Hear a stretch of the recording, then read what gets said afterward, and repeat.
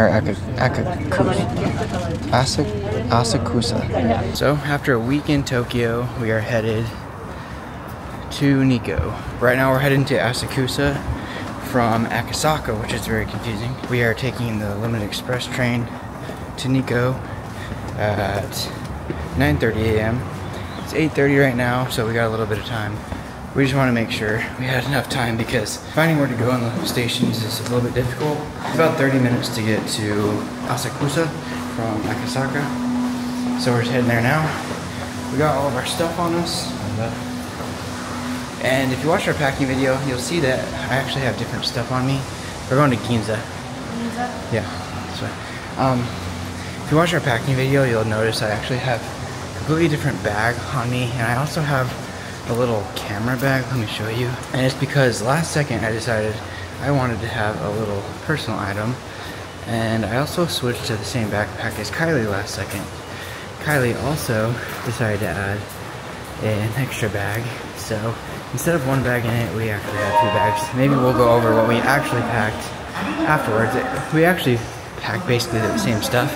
We just switched up our bags on the way. So anyway, headed to the Ginza line right now to get to Asakusa. It's almost difficult to know how to dress because it will be like one type of weather outside, obviously, and then in the station it's hot as hell.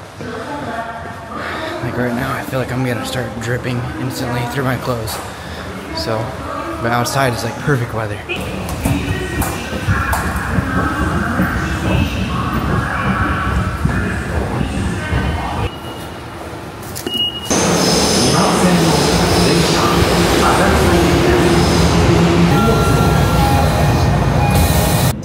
Okay, so anyway, we're headed out to Nikko right now. Bought our tickets online. We had to show the train dude our Nikko pass and our limited express ticket, and then we had to show our limited express ticket again to get on the train, and we ended up barely making it for an undisclosed reason. It was potentially a bowel movement we were waiting on. Yeah, I've had trouble here, let's just say, but now I don't, so. We made it with like 2 minutes to spare. Yeah. I think the move is definitely to buy your tickets beforehand, but the downside is you're still gonna have to wait in line to go pick it up. Yeah. Because we tried to go through with just showing it on our phone, because that's what it says you can do, and you actually can't do that. You have to go pick it up no matter what. Yeah. Unfortunately. So, yeah. Yeah, you're gonna have to figure it out anyways. Like when you get here, you're gonna have to talk to people and get the ticket. So get to Asakusa fairly early because you're gonna have to wait in line. Yes, get here earlier even if than you have us. everything, because if you get there last second, you're not gonna get on the train. Nope. And we're just gonna go explore for the rest of the day because I think we're only supposed to get rain around 3 o'clock today. It's supposed to just drizzle, but then tomorrow is gonna be thunderstorms. So we might just be chilling in Nikko tomorrow. I'm not really sure.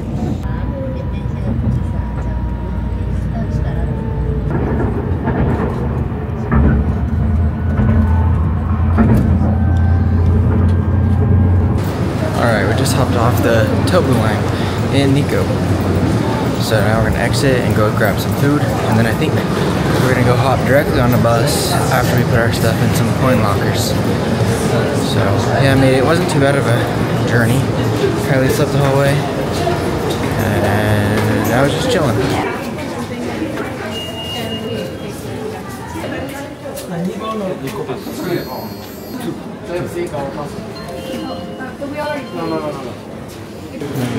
Coin lockers that way. Oh my. Gotta go up the stairs for the coin lockers.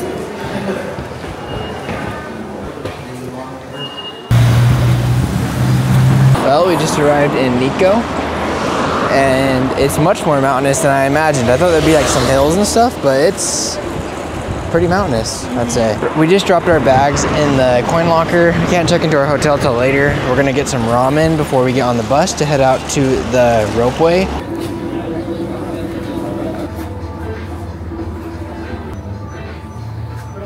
Bro, I think that's the tofu skin. Yeah, this place is already exceeding our expectations, I think. I think every place that we overhype, I think disappoints us. Tend to do that. that sometimes. Yeah, I think we get too obsessed about places we're going, and then we get there and it's like, oh, this is just a normal place. It's not some magic land. Okay, so we're on, and we're headed to the Akachadaira ropeway. About 35-minute bus ride. To like figure out the buses, you really need to get this little Nikko guide map, or else it's very confusing on where to go. Very helpful. It'll help you plan your time.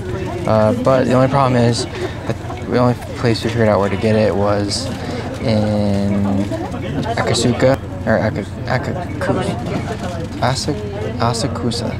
Yeah, now we're on our way to the first stop because we can't check in until later, so we're just gonna do stuff all day. We had some really good ramen. Some of these places we go into, I mean, I feel like recording in some of these places, it just feels like disrespectful to record. So some of the meals I haven't recorded in, maybe just recorded the food itself. It's called Gyoza no Yumekin, and it's just a couple minute walk from the Tobu Nikko train station, and it was awesome. Okay, we're here at Kegon. Yes, we're here at Kegon Waterfall. We missed our stop for the ropeway. Whoops, but that's okay. Yeah, and if you miss the stop, you can't go back. So. Well, you can, but you gotta go all the way back. Yeah, so... And don't miss the stop. Yeah, we didn't realize we were supposed to press the button. Yeah, and so we missed it, but... Yeah, the sign on the bus said, press the button when you get off. So I was like, okay. No, I meant, like, to get off. Yeah, to get off. Anyways, it's fine. We ended up seeing the mountains anyways from the bus, which was beautiful, so we're just gonna hang around. I'm gonna get the falls, this area, and kind of shop around and check it out.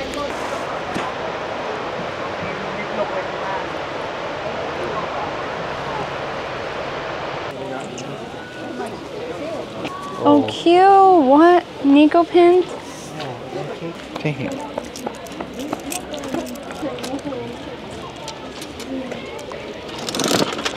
Ooh, would you be it? That one. Oh, that one was the coolest one. I'm obsessed with this little lemon stuff. Are you kidding me? I already got a lemon jacket. Also, this one I see because it says it's like Tobu Limited Express. That's the other one. Got the Tobu one. Kegon Waterfall. Oh, that one's the cutest. That's sick. I heard this is like the popular thing. Here in Nikko is their pudding.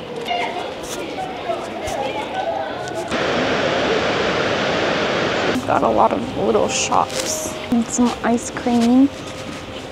Ooh, melon. Kiwi. Delicious.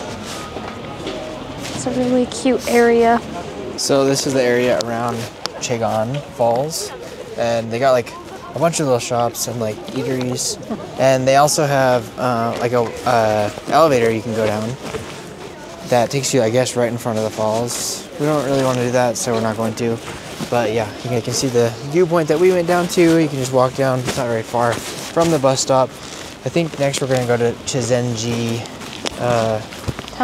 Temple, which is, I think, a 20-minute or so walk from the 26 bus stop. The clouds are rolling in a little bit, so we'll see if we get hit with some rain. Hopefully not.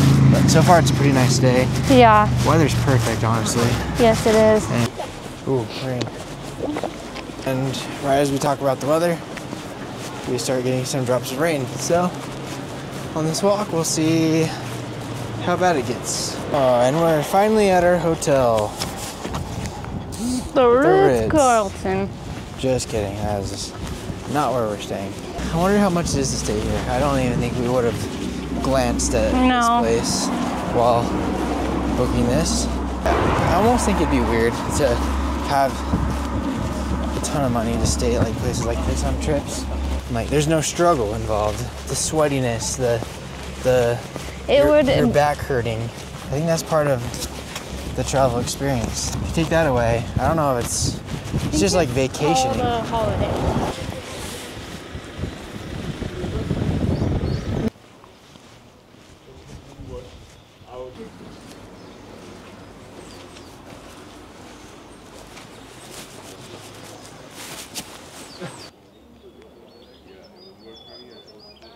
How was it? That was cool. I mean, that was really cool. I was just saying, I mean, I don't think that they need to translate everything, but it might be useful for them so that we know, like, maybe we should pay for something or, like, Yeah. offer something, because I have no idea, like, what to do in any kind of church. Yeah, no, same. So, like, I'm not just gonna go up and light something on fire. I know. I wish I knew what to do. I mean, we could probably Google it. We're here at the lake. We got our favorite coffees. Costa Flat White. It is the best. We're gonna chill here for a little bit before we go back to our hotel and check in. And I'm gonna take a bath because they got a bathtub there, so I'm stoked. So we were over at the Chuzen-ji shrine and just having our coffee, just chilling. And then we saw this boat, and I remembered that there was a scenic boat that went around the lake. And I didn't realize that this was the boat. The boat. And this boat is actually free with the all access Nikko Pass. So yeah, you can ride around the lake. I think it takes about an hour.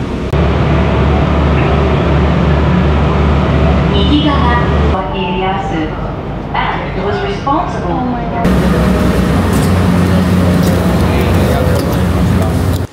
Problem is throwing my hair trash. Can't always find these, so you gotta throw things away when you can. There's no trash anywhere. You can only recycle bottles or cans, so yeah, that's nice. There's only one time in Tokyo, I think it was in Shibuya, that I saw where people had piled a bunch of trash. But other than that, I feel like people follow the rules pretty well. Yeah, that was a fun little boat ride. Made us pretty sleepy though. We had plans to keep going, but it's starting to rain, so I don't think the Senjogahara hike is a good idea now. Getting cold. And yeah, it's getting chilly. I think it's about 4 o'clock right now. Yeah. The buses don't stop till about 7 p.m., but honestly, we're not gonna... have to check in and... Yeah, we gotta go check into our hotel, go get our bags from the train station. Also figure out how we get back on the buses, because they're a little bit confusing.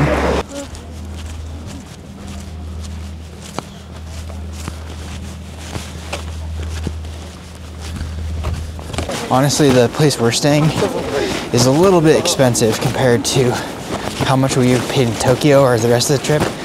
We paid about, I think, 90 bucks a night for most of our trip. But tonight, I think it's like 200 a night. Yeah, we're paying like 200 a night for our Nikko spot. But the reason is because... it is $1,000 and $97 a night. A night? Yeah. Okay. So I don't know if you could hear Kylie, but the Ritz on Lake Chuzen-ji is $1,000 a night. But anyway, back to what I was saying. We spent like 90 bucks a night on hotels, but tonight we're spending about 200 bucks. The reason is this place is gonna be a lot bigger. It's kind of in the middle of our trip, so we thought it'd be nice to splurge a little bit, have a little bit nicer of a hotel. This is gonna be like 5 times the size of our hotel in Tokyo, and we're just staying for 2 nights here, so the splurge isn't like gonna be for a long time. And also, yeah, just some more space is gonna be nice for just a couple nights. Yeah. So, yeah, I mean, it's a splurge, but not for a crazy amount of time. Is that our bus? Yeah, I think so. Ah. See ya. Well, there goes our bus. We did miss it. But the next one's probably coming soon. Barely missed it. Probably would have had to stand though. But yeah, I think we gotta wait like 25 minutes for the next bus down. Still without knowing the timetables, we ended up getting on faster than we thought. Kylie Mae is very happy. I feel like coming up here is a little bit more complicated than I expected with this bus system, because there's like a lot of buses and they go all over, but it's kind of hard to make sure you're going on the right one. I think it's definitely better to come up here and like plan a little bit better. Yeah. Like maybe study the buses a Yes. little bit more and know where you want to go and which buses go there. Because when you get here, it's a little bit difficult to Yeah. know try to like figure out at the same time where you want to go while you're trying to figure out the buses. Yes. And honestly, I think if you're coming up here for an extended period of time, I think it'd be better just to rent a car. Okay, we made it back to Nikko. Carly's feeling a little sick after that twisty turvy ride. Very. Turvy twist. Our hotel is a little bit away from the Nikko station, just down this road. I saw everyone online complaining about this hotel, that it's like down a highway and there's nowhere to walk. And I think that when people walk there, that they were walking down the main highway. But if you just go like one block back, there's the sidewalks. The only other downside about being in Nikko tonight is that unlike Tokyo, where everything seems to be open all the time, everything closes very early. Like, I don't even know if it's 5 o'clock yet, and like every restaurant's closed. So we might be just eating at our trusty old 7-Eleven tonight. But honestly, that's fine with me, because it's just about as good as anything you could have in Tokyo. Just kidding, that's not true. But it's up there.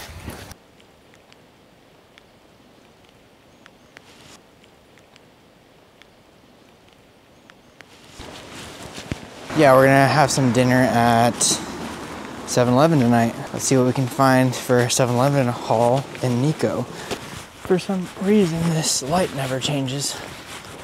So you just gotta send it. Look how cool that is. That setting of that 7-Eleven.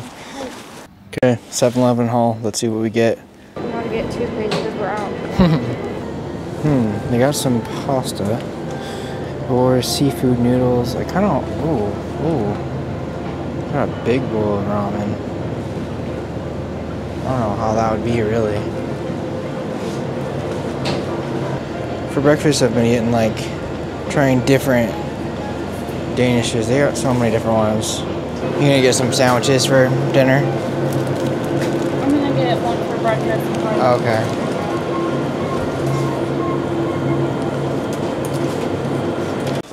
Okay, so we just got a huge haul from 7-Eleven. So this big ass bag. We got some 7-Eleven spaghetti. I got some honey toast again. Okay, running across the freeway. Let's go. Yeah. Try not to die. Yeah, but we'll review our haul here in just a minute. Love that. So, here is my 7-Eleven bolognese. I don't know about that. I guess we'll see what it tastes like here in a second. I mean, it smells good. It smells fine, but looks spooky. Positivity, I guess. Gotta have a little positivity before you embark on things like this. Honestly, sometimes when people find our videos, they have searched ASMR food sounds. So here it is. Pushing around. Ooh, I don't know. This kind of smells weird when you get close to it. It's fine. Not the best thing I've had on this trip. Tastes like frozen spaghetti. Tastes like something you get like Stouffer's. A convenience store. Does it taste like spaghetti though? The noodles? I mean, or the sauce? Yeah. I mean, the sauce tastes like meat sauce. Like, it's not bad. Honestly, I'd give it like 6 out of 10. Okay. Maybe 7. 6 probably. Nice. Would I be like, yeah, let's get this tomorrow? No. But I'll eat it tonight. Because I'm not walking back to 7-Eleven. No. Alright, that's going to be it from us today. We are just getting ready for bed and unpacking. Tomorrow's the first day of the trip that we don't have something super early in the morning, so we're kind of stoked about that. We're going to sleep in a little bit. Tomorrow there's supposed to be thunderstorms all day, so we're going to see what we're able to do. We have plans just to do stuff around the Nikko area, the Toshogu Shrine, and some other things that are pretty close to the station. We tried to do as much as we could today that was farther away from the station. We just got into Nikko today, obviously, so we weren't able to do a ton, but at least we got some things done. So yeah, tomorrow we're just going to see what we can do during the thunderstorms. Worst case, we just hang out around the room and have a chill day before we continue on for our next 12 days of the trip. So anyway, that's it from us today, and we'll see you in the next one.